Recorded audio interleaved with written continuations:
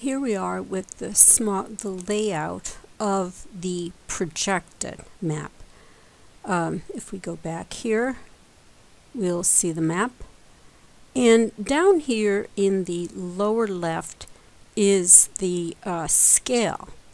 Now, there's some set ones, or there's, for this, I happen to know that 15,000 is just about right to see the whole town. And so when you do the layout, it's like that. Now, this is the projected. What we're going to try to do today is maybe make a different layout and make it using two maps. And one would be the projected map, and the other one would be the geographic map. So we're going to add a new map, and when a new map opens up, it generally wants to be in the geographic coordinate system, and we're at map.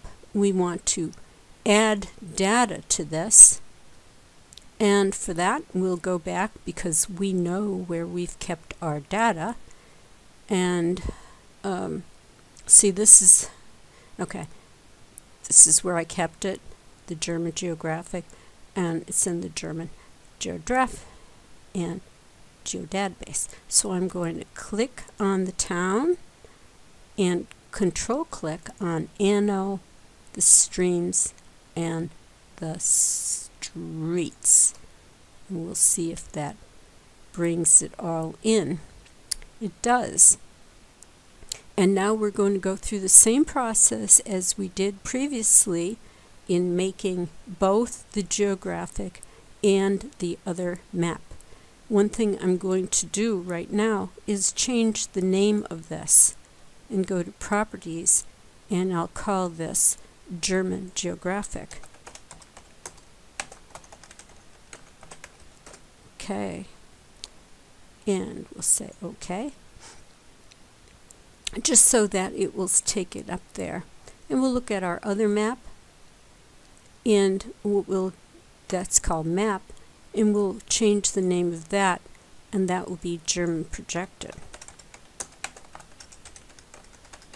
You can hear me clicking away here. And then we're going to make a new layout.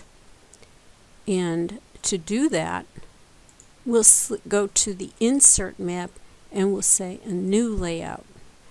And I think we want it to go side by side. I have paper that can do that, but let's just go with this side by side. And I'm going to name that layout.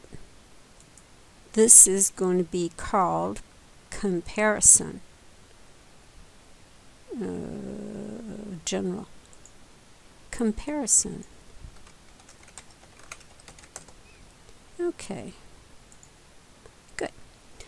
And what we'll do now is we are going to do a map frame, and our first map frame will be this one right here. And we are going to go like this.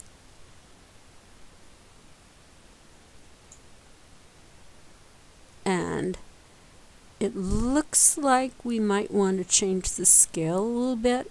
1 to maybe 17,000. There, that fits it really well. Now, while you're waiting, I'm going to go back to German Geographic, and I'm going to do the same annotation that we did originally in the first map. Okay, now we have German looking, and this is the geographic. And so now what we're going to do is add a map frame, and I can't tell which is which. Okay, I think this is the geographic. Okay. Yes. And what we want to do on that is make that 17,000. Looks like it better be a little bit less. Maybe both of them better be 18,000. You have to get them both on the same screen. Yeah, even more. Okay, we're going for 20,000. Okay, that fits. And then this one, we have to make sure that that's 20,000 too. Okay, so you can see the difference between the geographic and the projected. And so what I want you to do is make a up here, put a title for it, and right here we'll say title, and this would be the comparison map of German PA. Where'd that go? Projected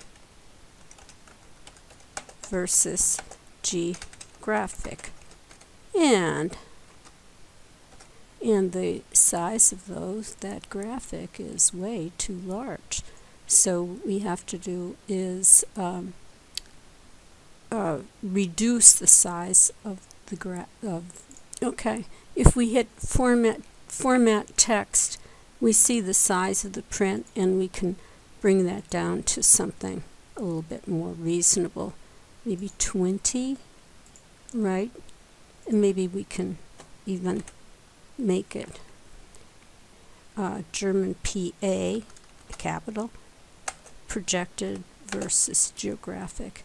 And we may want to move that a little bit, and we would at that point